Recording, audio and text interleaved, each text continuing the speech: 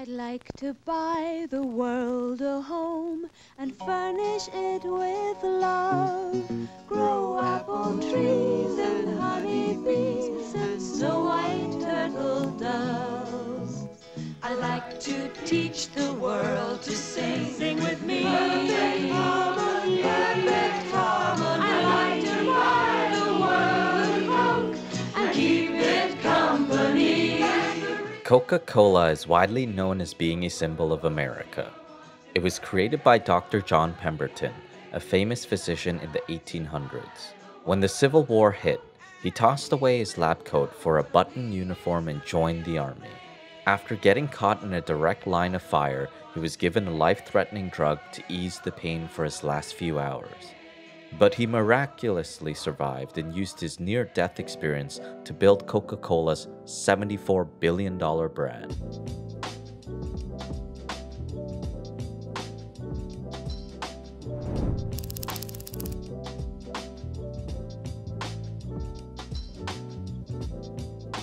In 1831, John was born in the small town of Knoxville and raised in Rome, Georgia.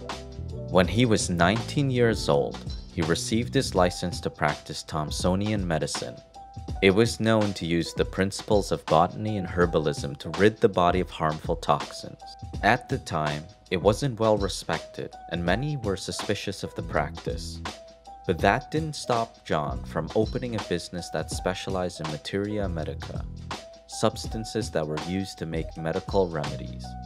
A few years later, John pursued a more conventional path and earned a graduate degree in pharmacy. But not long after, he was forced to ditch his white lab coat for a button uniform. The Civil War had erupted and John was made a first lieutenant.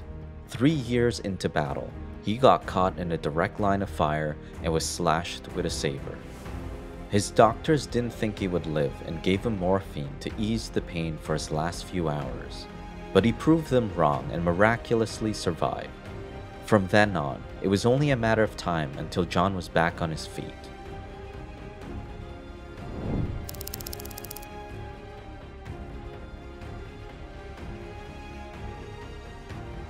When the smoke of the Civil War cleared, John strived for a better life. He moved his family to Atlanta and became a senior member of a pharmaceutical firm. The media called it one of the most impressive labs in the US, and John became known as the most famous physician in Atlanta. But behind closed doors, John was struggling. After his near-death experience, he became addicted to morphine. With no cure in sight for what had become a daily habit, he looked for a herbal remedy. At the time, he heard good things about a drink called Vin Mariani. It contained ground up coca leaves and red wine and was said to heal any ailment. That gave John the idea of making his own version to cure his morphine addiction. Using coca leaves, red wine, and cola nuts, he created what he called Pemberton's French wine coca. Coca leaves were known to act as a stimulant and suppress hunger, thirst, fatigue, and pain. While one leaf contained 0.35% of cocaine, it was easy to get in the US. Some doctors and pharmacists reported that it was a possible cure for opium and morphine addiction. As for cola nuts, they were high in caffeine and known to aid digestion. John believed his French wine coca could not only cure addictions, but depression, anxiety, and different ailments, including headaches. To help other war veterans, he set up a distribution network to sell his remedy. He would make the syrup in his lab and then ship it to partners and contractors who could sell it as they liked. The remedy was an instant hit and used by many, but the demand alone wasn't enough to keep the business going. John was faced with a challenge that forced him to pivot his new business, leading to the invention of Coca-Cola.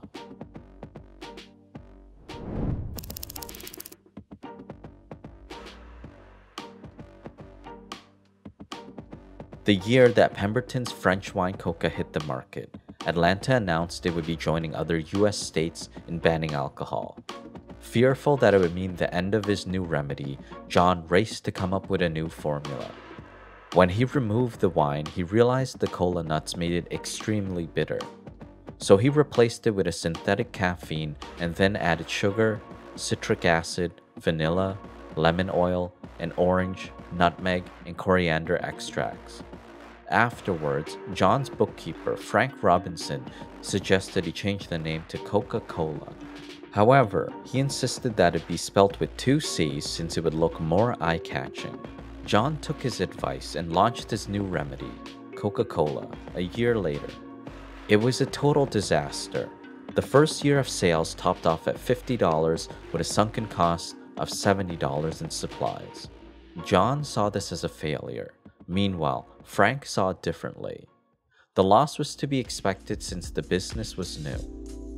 His optimism led to coming up with another brilliant idea, marketing the remedy through banners, streetcar placards, and store awnings. John was hesitant, but Frank convinced him it was a risk worth taking. Fortunately, he wasn't wrong. Coca-Cola became a hit through Atlanta. John and Frank proved that when faced with a challenge, tackling it instead of giving up can lead to new heights of success.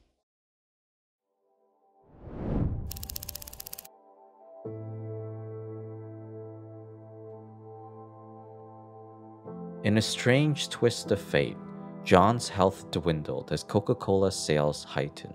He was diagnosed with stomach cancer and relapsed to ease the pain.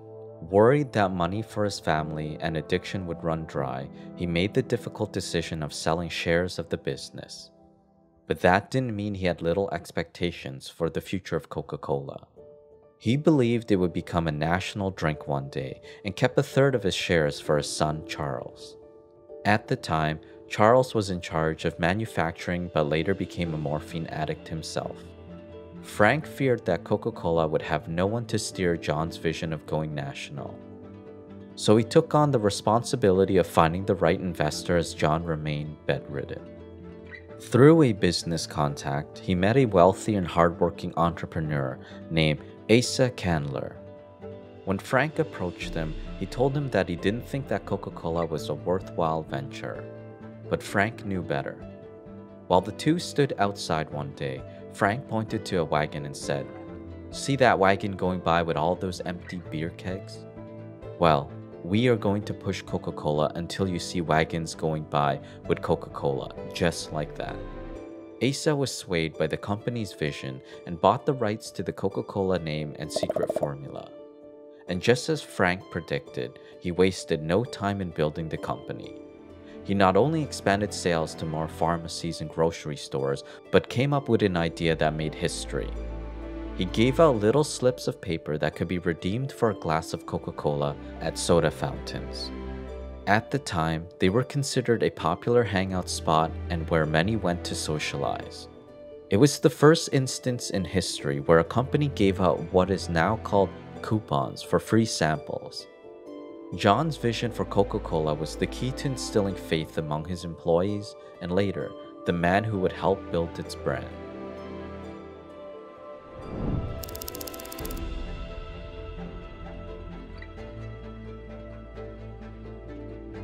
Sadly, John never did see his entire vision unfold. 2 years after Asa started to grow the company, he succumbed to his morphine addiction and died penniless. With Charles' own addiction worsening, Asa took over and founded the Coca-Cola Company.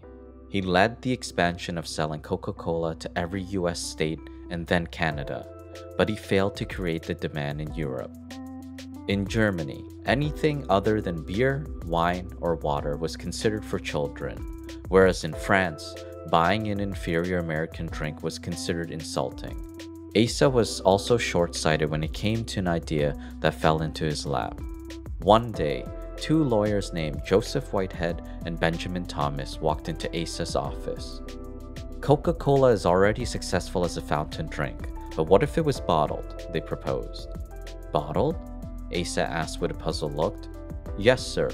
Folks could take them home. Asa thought it was a ridiculous idea. He believed the future of Coca-Cola was in fountain drinks. Bottling was an expensive operation that he wanted no part of.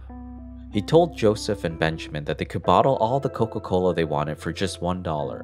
He had nothing to lose since if they succeeded, they would sell more syrup, and if they failed, he wouldn't lose a penny. Afterwards, Joseph and Benjamin found other people to finance and build an operation to bottle Coca-Cola. It became one of the first franchising businesses in America. To Asa's surprise, customers were hooked on Coca-Cola bottles. It became so popular that competitors tried to create their own version. Eventually, the Coca-Cola company decided to create something more unique that was difficult to copy, a contour bottle. That way, customers would know they were getting the real product. Years later, the amount of Coca-Cola sold in bottles exceeded the numbers sold through soda fountains. Joseph and Benjamin's so-called ridiculous idea inspired Coca-Cola's iconic packaging and paved the way for its continued success.